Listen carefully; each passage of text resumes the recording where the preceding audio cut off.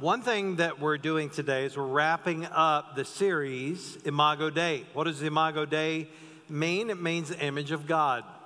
And so we've been studying from Genesis chapter 1 about what God did, what his plan was when he created us, when he created this world. So it's some important lessons that we've learned over the past few weeks. What have we learned? We've learned that you have great value.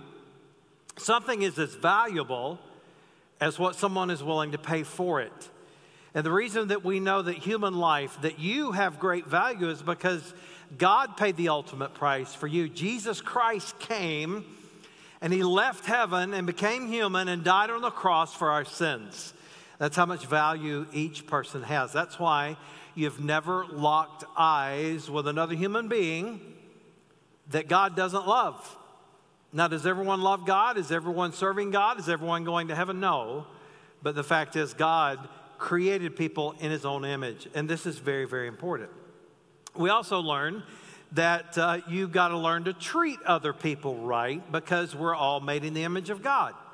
We learned from that racism and prejudice are not only sin, they have no place in the life of a believer. We learned that you have been made by God to serve. And what we mean by this is that God made you to make a difference. God made you not to sit on the sidelines, spiritually speaking, but you get great fulfillment. You find great value when you're doing something for others. We say it this way: you serve God by serving others.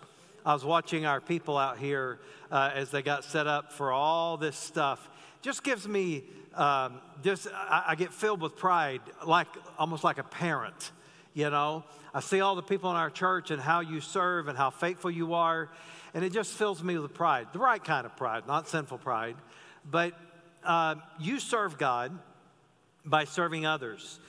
We've learned that sex and gender are part of the image of God, and that matters.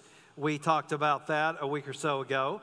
And then we learned that God has created us. Last week we learned that God created us to reign in life. Now, what do we mean by that? You're to reign, you're to have dominion, you're to conquer, if you will, both spiritually and physically. Spiritually speaking, through your relationship with God and so forth, but also physically speaking, that doesn't mean that you get to be the boss of everything or that you got to have your way all the time. But what it means is that God has created us to bring glory to him with our lives, with our work, with our family, with how we live, with our hobbies, with everything, because 1 Corinthians tells us that and whether we eat or drink or whatever we do all to the glory of God. Well, in this passage today, as we look at this for the last time in this series, we're going to really answer the question, why are you here? Now, I realize I've used that kind of language a lot, but it's very important to use this language and to learn it and to repeat it and to think about it. This is not a repeat message, but the theme is repeated throughout Scripture, and we've seen this a lot. Why are you here? That's a great question. If you read in Genesis, you realize that connected to this creation story was the story about how God told Adam and Eve, he said, you may eat of every tree in the garden except for one. Don't eat of the tree of the knowledge of good and evil, because the day you do, you're going to die. And he gave mankind a choice, and they rebelled and sinned.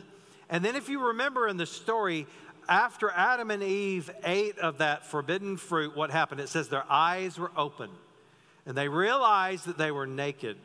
And they tried to cover up with some fig leaves. You remember the story? And remember how it said that God would walk with them in the cool of the day in the garden? And God asks the question of Adam, Adam, where are you? Now, did God lose Adam? Did he not know where he was? No, we know that Scripture teaches us that he knows all things. He has all knowledge. He sees all things. He didn't need to be informed of where Adam was. What God was doing was getting Adam to recognize where he was. And God asks us that same question. Where are you? Why are you here? What is your purpose? What are you doing? As a parent, if you have kids, you have asked that question a lot. What are you doing? And my mother, I love her. I saw her a couple weeks ago, went up to North Carolina. My dad had hip replacement surgery. He's doing well. Thank you for those of you that have prayed for him. But I can remember my mom asking me when I was a kid, do you want a spanking? How many parents ever said that? How many of your parents said that to you? All right. How many of you realize that may be the dumbest question ever asked? Now, I was a smart aleck growing up. I know that's hard for you to believe. But my mom one time was like, do you want a spanking? And I just said, yeah. And I really got it. But it was worth it because I got to be a smart aleck, right? But you ask that question to get someone's attention, to get them to think about what they're doing. We have 3 children, Brittany, Brandon, and Brooke. They're all adults. And when Brandon, our son, was probably about 3 years old, we had a minivan.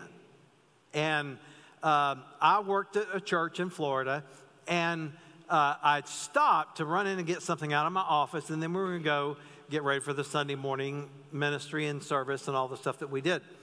And how many ever had one of those cars that had like a little change holder? You know what I'm talking about? You can put your coins in the little thing next to the driver's seat. Well, I went in, wasn't in there 2 minutes, came out, and Brandon had grabbed every bit of the change that was in that little holder. And I asked the question, I think that God kind of is asking us here. I said, what are you doing? And without a beat, 3 years old, he looked at me, he kind of closed his eyes. He said, I got it for Jesus, Daddy. I got it for Jesus.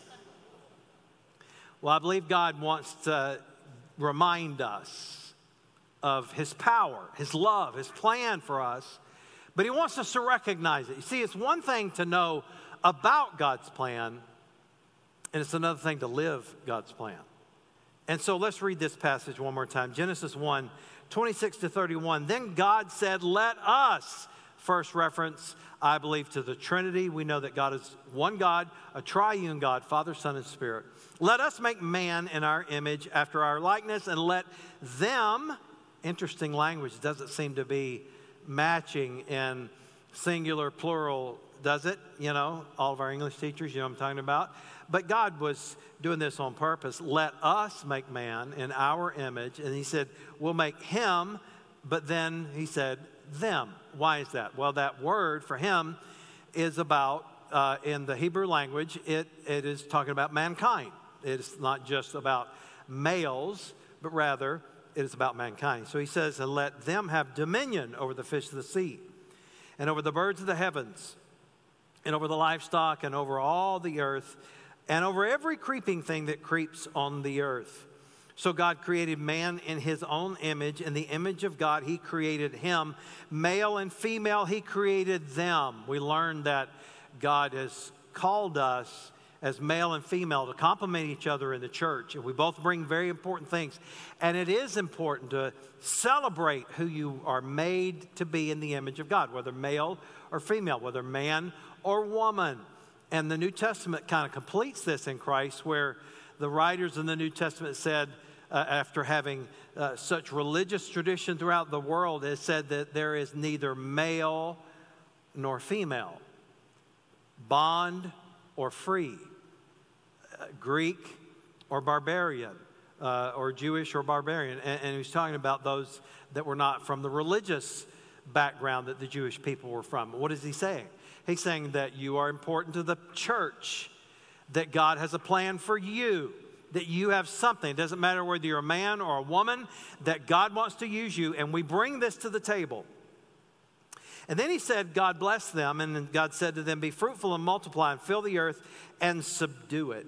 And have dominion over the fish of the sea and over the birds of the heavens and over every living thing that moves on the earth. And God said, behold, I have given you every plant yielding seed that is on the face of all the earth, and every tree with seed in its fruit, and you shall have them for food.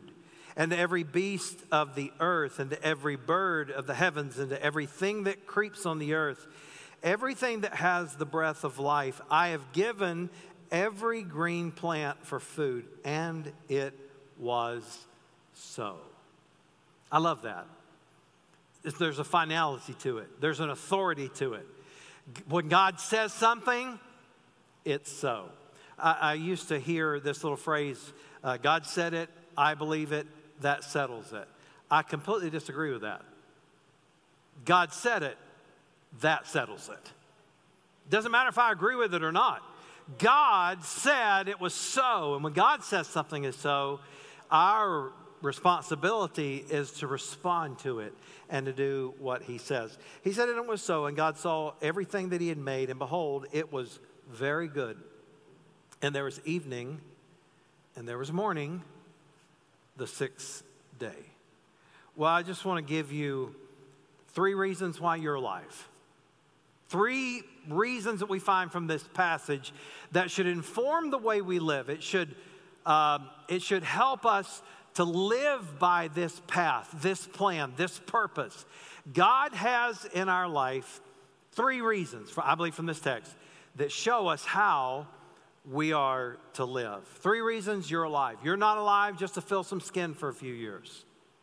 You're not an accident. God didn't make a whoopsie when he made you. You're not just an accident out of billions and billions of people on this planet and throughout world history. God knew who you were. He planned for you before you were ever born. And he says, here's what I want you to know about me. You see, the Word of God is not just a collection of stories, but I believe that it is the inspired, God-breathed Word from God. Did he use human authors to write it? Absolutely. The Bible talks about it being inspired by God. That word means God-breathed. And God gives us his Word so that it will show us how to live. It is through the Word of God that we find our purpose, our meaning. We find out about Jesus Christ. We find out how to have a relationship with God. We find out what's wrong in our lives. We find out what we should do, what we should correct, what we should change. We find out who we are. You see, the word of the enemy will try to tell you that you are something that God never said that you were. He'll call you a loser. He'll say you're not enough. You're not strong enough. You're not smart enough. You're not good enough. You're not pretty enough. You're not rich enough. And all of these things really don't matter at all because that's not who God says you are. When you are a follower of Jesus Christ, when you put your faith in him, what does the Bible say about you? It says you're a son or a daughter of God. It says we're a son or a daughter of the King. The Bible tells us that God's plan for us, and we talked about this a week or so ago, is that we are kings and priests.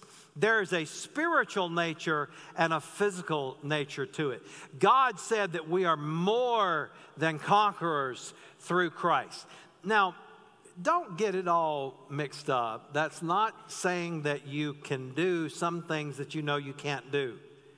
God says that you can do all things through Christ. I've seen in Christian schools where you'll have 2 Christian opposing football teams, and they both claim that verse, I can do all things through Christ who strengthens me. And I've seen Christian athletes run through a banner and tear it, and everybody yelling and cheering, God's on our side because we're Christians. And we're like, I guess we're going to find out which one of you God loves more tonight, aren't we, Well, that doesn't mean that you don't have some physical limitations. I can do all things through Christ, yes, but I'm 59 years old now, and there's some things I can't do that I used to be able to do. You know what I mean? And I know that Toby Keith said that, I may not be as good as I once was, but I'm as good once as I ever was. That, too, is a lie at my age, okay? I can't even be as good once as I ever was, all right? So he's not talking about this. I saw a game show one time, and a Christian guy was on there. And it was a contest, kind of a game of chance. And this guy was like, he could either take, it was like $500,000 that he had won up to that point. He could either take that, or he could try to answer another question. He's going to get $1 million or whatever. And I'll never forget this guy. He goes, well, the Bible says if you can believe, you will receive. And so he lost all that money because he got the answer wrong. So when God says you can do all things through Christ, understand in the context, he's talking about, yes, the Holy Spirit empowers you. Yes, God will give you strength. But if you'll read it in the context, Paul, the apostle, he was saying, I have been through tough times and good times. I've been hungry and I've been full. I've had plenty and I've had lack. I can do all things through Christ who strengthens me. And God is letting us know that what we can do is we can endure.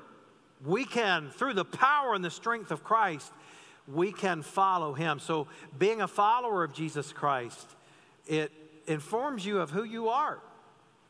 You can reject the lies of the enemy. He is a liar. Jesus said he was a liar. He said that he's not only a liar, but he's the father of lies.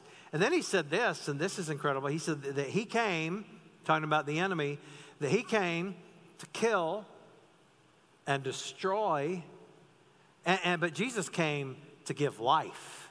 And so, why are you alive? What do we learn from this text? Well, let me give you 3 thoughts and we're done. Number 1, write down the word worship. You were made to worship God. The image of God means that people have the capacity to know God. If you were made in the image of God, you have the capacity to have a relationship with God. Charles Spurgeon, he was a famous English pastor from the 1800s. I want you to listen to a quote that he said one time. He said, man was made in the image of God, and nothing will satisfy man but God, in whose image he was made. You know, we know this to be true. You can find satisfaction to a limited degree in a lot of things. Winning a game, if you're an athlete, there's some satisfaction to that. I'm not saying there isn't, but it doesn't last. One day you're not going to be able to be as good an athlete as you were. One day those days will be over. And then what do? You can find there is some satisfaction in having a good job and having the money to be able to pay your bills and not be stressed out and feed your kids. I'm not suggesting that there's anything spiritual about being broke. It's not. There's nothing spiritual about being rich either, okay? But the truth is, if that's where you get your satisfaction, you're going to have an empty spot in your life. You can even make a counterfeit God out of your children. Did you know that? Many people in our culture do that. They believe that what's lacking in their life, and you know, often it's like, well, I can just get married, then I'll be fulfilled. Marriage should be fulfilling, okay? But I remember Kim said to me, several years ago, she said to me, and it kind of offended me at first, she said, you do not fulfill me. And I'm like, what? And she says, no, I get my fulfillment from Jesus Christ. And see, when you learn that, then you can be fulfilled in marriage, truly. You're married to a sinful human being, an imperfect person. They're not going to be perfect. And I wish that it could feel like it did when you first fell in love all of the time. But the truth is, it probably won't, all right? There are going to be times you wake up in the morning and you go, ooh, what in the world happened overnight? It looked like you wrestled and lost, And there are going to be things that are said and done that will be offensive to you. Please don't misunderstand me. I'm not saying that I don't recommend marriage. I highly recommend it. Kim and I have been married for 37 years. I'm very, very thankful. I love her more now than I ever have. And she has demonstrated love to me over the past few years of my life in ways that I didn't even really understand until I saw it in action, and how she is taking care of me and all these things. And so marriage is wonderful. But listen, you can make a counterfeit God out of marriage. You can make a counterfeit God out of a relationship. You can make a counterfeit God out of a kid. Often couples that don't understand that their fulfillment must come from God, here's what happens. If I could just find me a man, if I could just find me a woman, right? And you get married And then after a while, you're like, well, so much for that, you know. And then you're like, well, if I could just have me a kid, that would give me meaning and fulfillment. And I'm not suggesting that having kids is not wonderful. I'm not suggesting that you should not find a fulfilling relationship with your kids, or that you would ever want to go back to not having kids once you have them. It's wonderful. Psalm 127 says that children are a gift from God. But listen, they can become a god in your life. We live in a culture like that now, do we not? Kids that rule the roost. I can remember a time when the parents actually were in charge. I don't know, some of you are there, my age, you remember that, you know. And somehow or another, we turned out okay. And so, but my point is, don't misunderstand. God wants you to worship Him.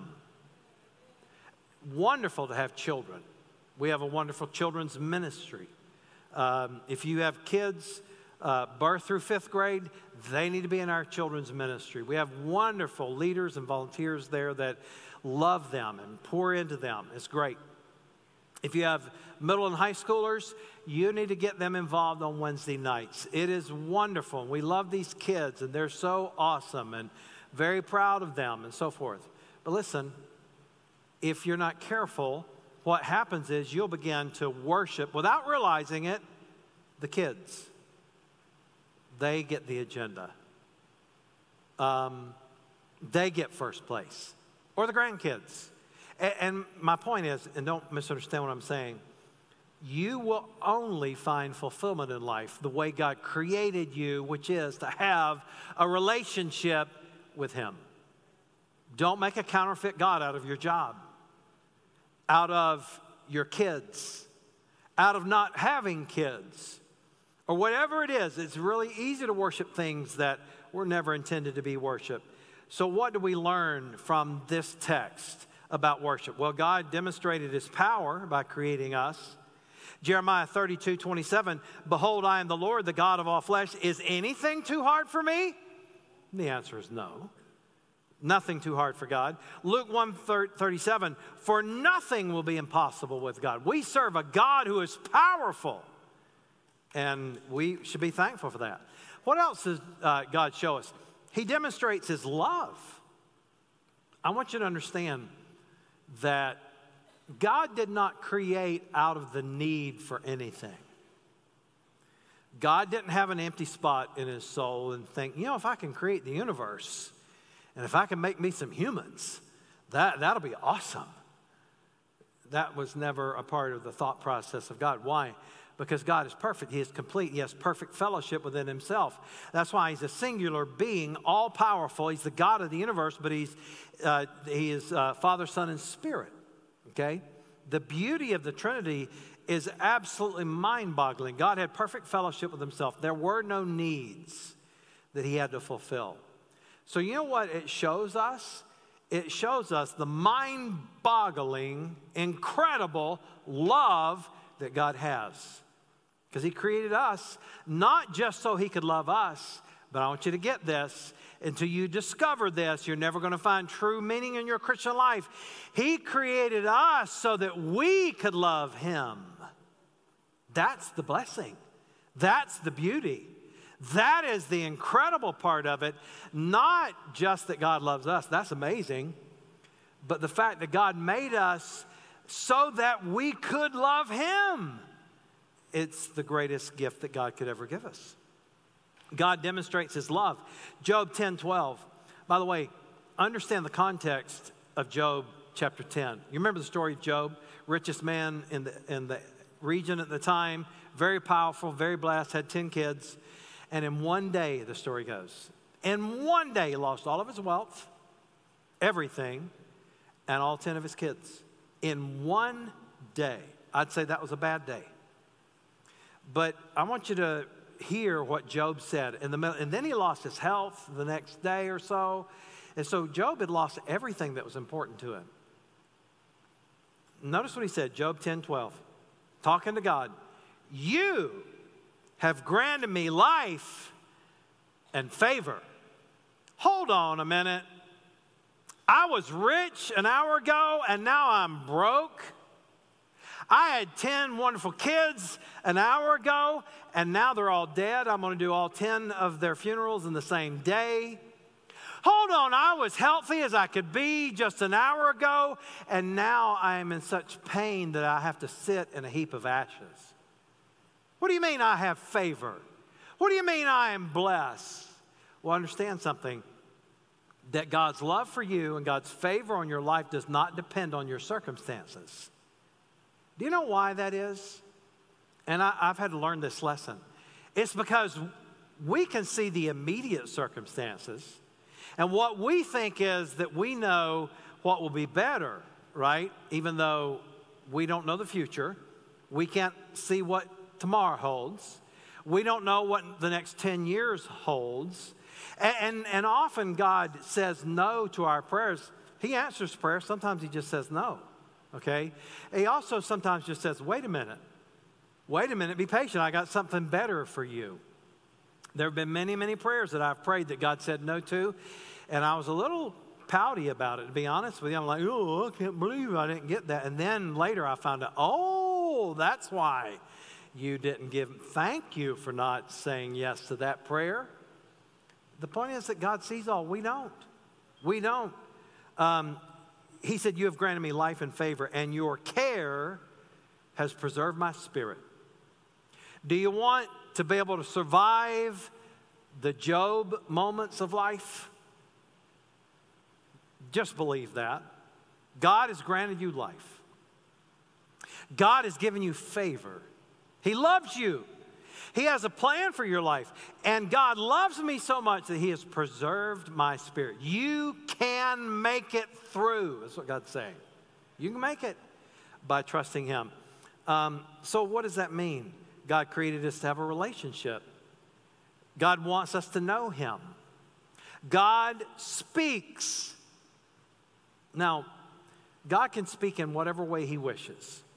I've never heard the audible voice of God, but I can tell you that I've heard the voice of God in my heart, in my mind, so much that it might as well have been audible, okay?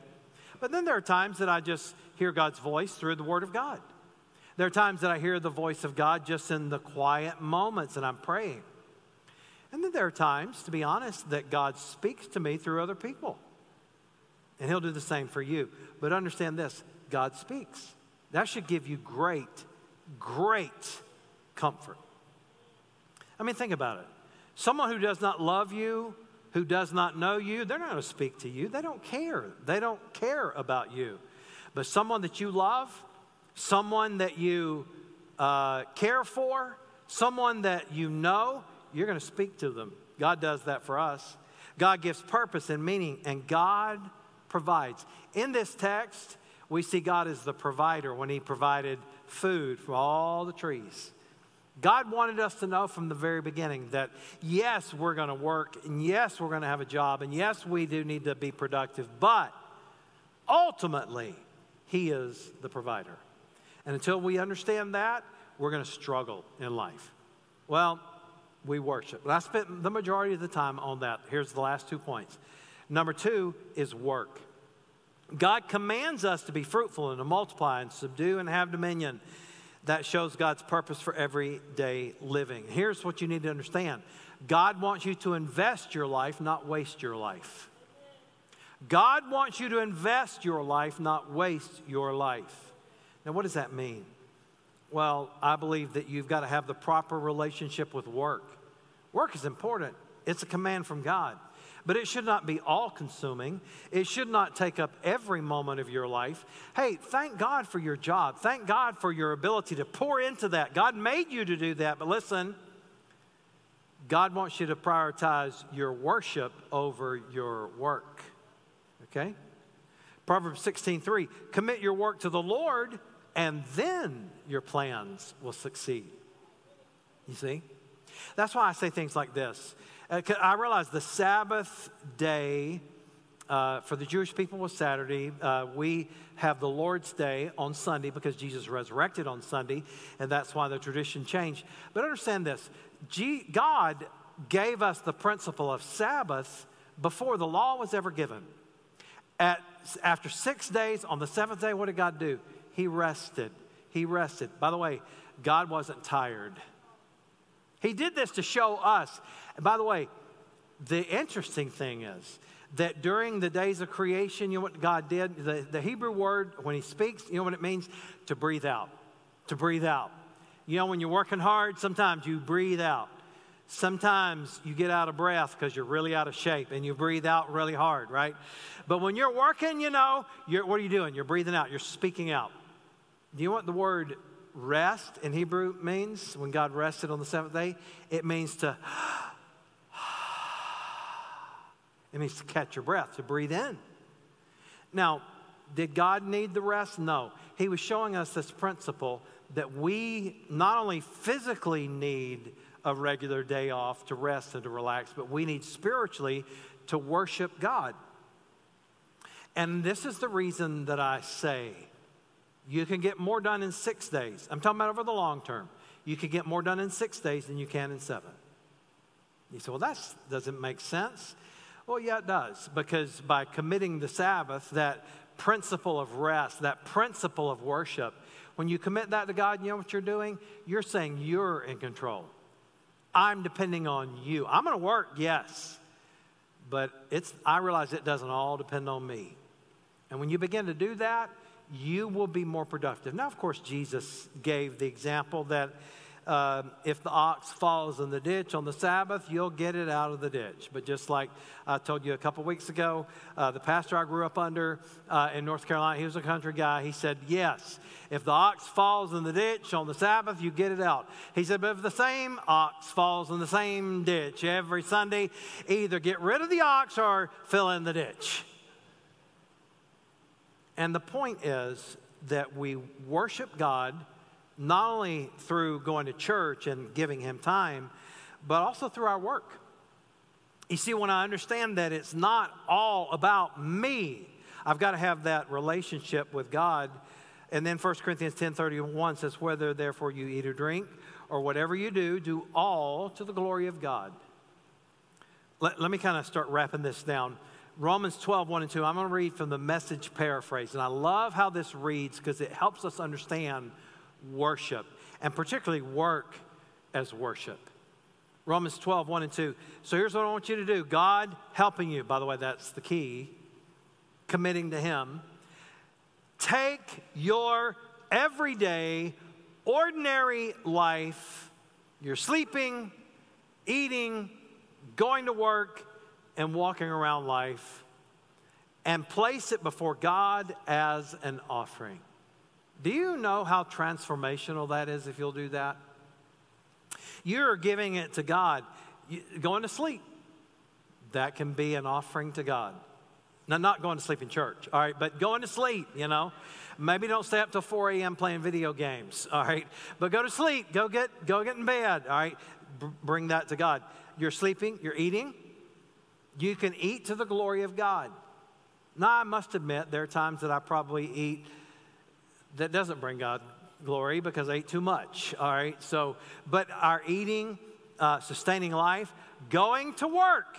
You didn't realize you could worship God through your work, did you? But going to work. Hello. We live in the metro area of Atlanta. And part of the problem with living in this area is the traffic.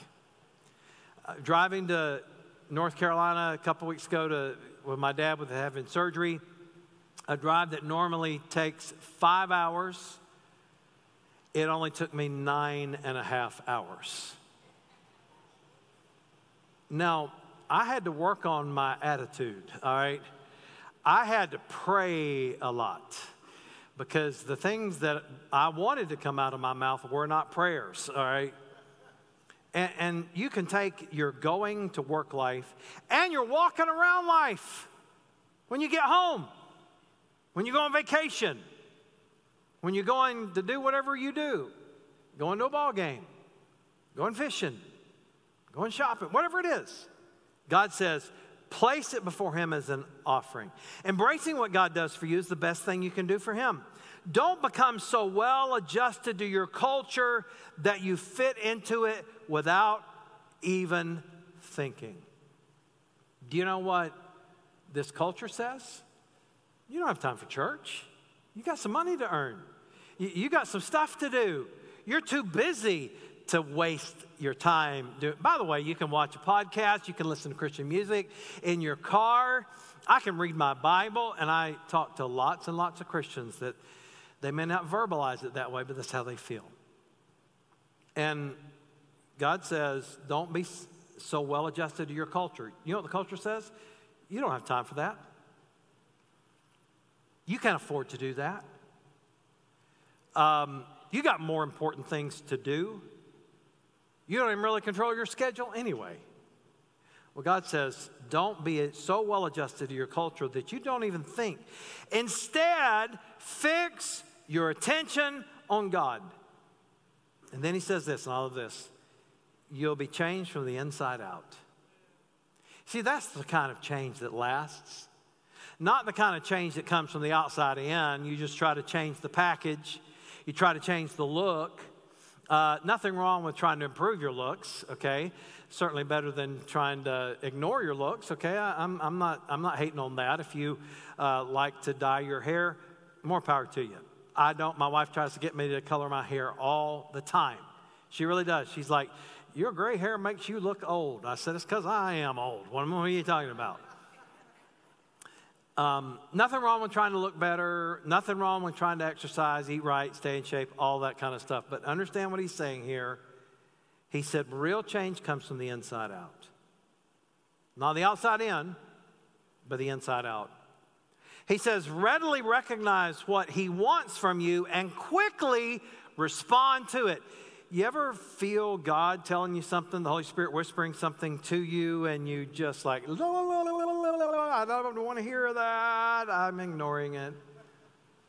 Oh, man, I've done that a lot of times. And God says, the key to real worship with all of your life, quickly respond. Do it now. Don't wait. He says, unlike the culture around you always dragging you down to its level of immaturity, God brings the best out of you and develops well-formed maturity in you. That's what God wants for you.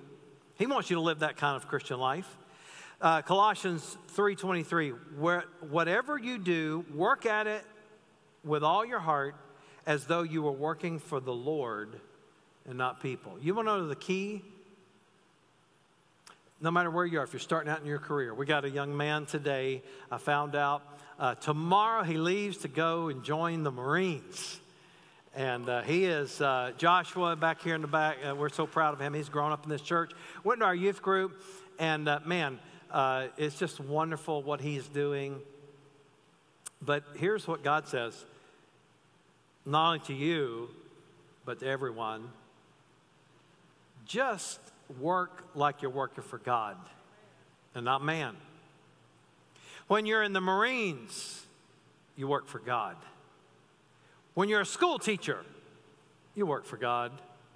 When you work at Delta, you work for God. When you own your own business, you work for God. No matter what it is that you do, treat it as if you're working for the Lord and not for people, and God says you will be blessed. Let me give you, I don't have time to deal with this last one much, but the third reason he made you was for witness. Consider the tremendous implication of what God's command to fill the earth was. It wasn't just to have kids, but it was rather to fill the earth with worshipers. And our job is to fill the earth with worshipers of God, and we've got to do it now. And you say, where do you get that from? I want you to notice the last verse that we read in that passage in Genesis 1. And it's almost a throwaway sentence, except for God doesn't throw any words away. And they're all there for a reason. Listen to what it says. And there was evening, and there was morning, the sixth day. You say, what does that mean? You know what I believe it means? That God understands. He is outside of time and space. He is outside in eternity, okay? But you and I, we're constricted by time and space. The Bible tells us that he has numbered our days. The Bible tells us that the span of our life is about like the span of a hand. That was an old measuring unit of about the length of the tip of the thumb to the pointer finger. And you know what? You ever done that? Like kind of eye something and think, yeah, that's about right. It kind of gives the idea metaphorically of what God does with our life. Yeah, that's about right. He knows how long you're going to live. He knows how many breaths you're going to breathe. He knows the number of heartbeats you're going to have. And make no mistake about it, God wants us to understand that we have a limited amount of time. Now, we don't need to stress out about that, because for the believer, when this life ends, eternity begins. That's when the good stuff starts to happen. It's going to be amazing, okay? But make no mistake about it, you've got about that much time. Isn't that amazing? The span of a hand. When God looks at your life, he says, yeah, you got about that much time. For others, it might be about that much time. For others, it might be that much. But the point is that God wants us to understand that we've got a job to do. Psalm 90, verse 12, so teach us to number our days that we may get a heart of wisdom. A wise person understands that there's a time clock. You know, I've seen athletes from winning football teams, and they were coming back. They were furious. But the game has 4 quarters. And they're like, man, we were going to win that game. We just ran out of time. Well, they lost because there are rules, and they ran out of time, okay? You've only got this much time, and what God says to you and me is this: don't put it off. Don't buy the lie that there's a better day. Oh, I'll do it later. Because I do believe that the devil gets so many Christians not to deny their faith, not to say they don't believe in God, not to say that they're not going to make a difference, that they're not going to serve. You know what he says to us? I'm going to do it, but not right now. I'll do it later. I'm planning on it. I'm getting around to it, but I'll just do it later. Well, God says, teach us to number our days so that we may get a heart of wisdom. So what do? Well, I think you worship regularly in church. That's important. You work as if you're working for the Lord, and then you witness as a lifestyle. Now, this is the last thing I'm going to challenge you to do. Invite somebody to church. Everybody can do that. You say, well, I don't have a seminary degree. Thank God, all right? I've got 4 of them. And the truth is, I don't know if I wasted my money on it or not, but I did learn a lot of stuff, and I'm glad I did it. But, you don't have to have a seminary degree to know the Bible or to learn about God. I heard somebody say about somebody, they were asking them a question about, can you identify what a woman is? And the person said, well, I'm not a biologist, so I don't know. And then I heard someone respond to that and said, well, I'm not a vet, but I know what a dog is. And you know what? I may not be the smartest guy that's ever lived, and I may not be the greatest scholar that has ever lived. Here's what I know. I know there's a God, and I know that I can have a relationship with him. And so can you.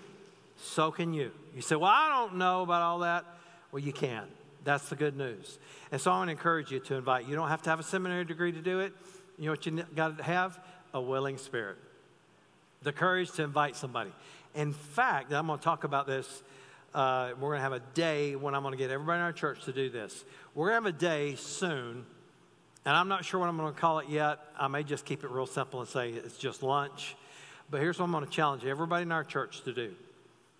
Invite somebody, maybe that doesn't normally go to church, somebody you work with, some of your neighbors, a family member, whoever, and tell them, hey, if you'll come to church with me on this Sunday, I'm going to take you out to lunch afterwards. And here's what I've learned. Everybody likes lunch. And you know what else they like? They like free lunch. And you say, well, I don't know. I can't take them to Ruth's Chris. Take them to McDonald's. I don't care where you take them, all right?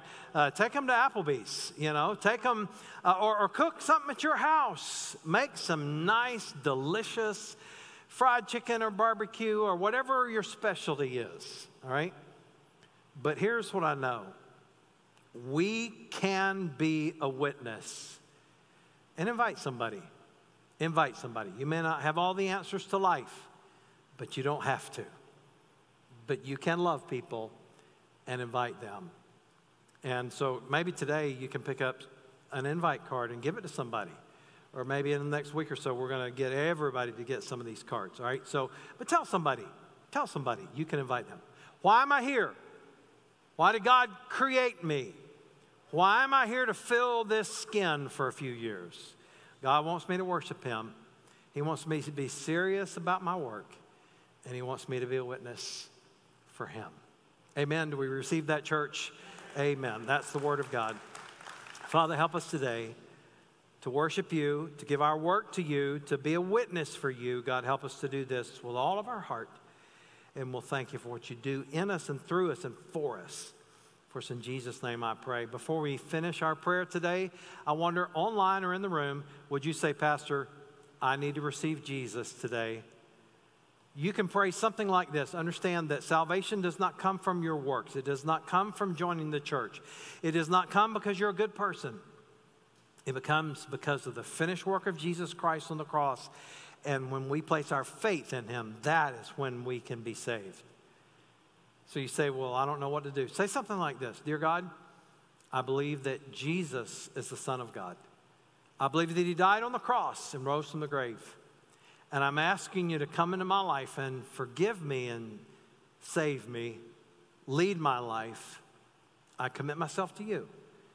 If you'll pray that simple prayer, God promised, whosoever shall call upon the name of the Lord shall be saved.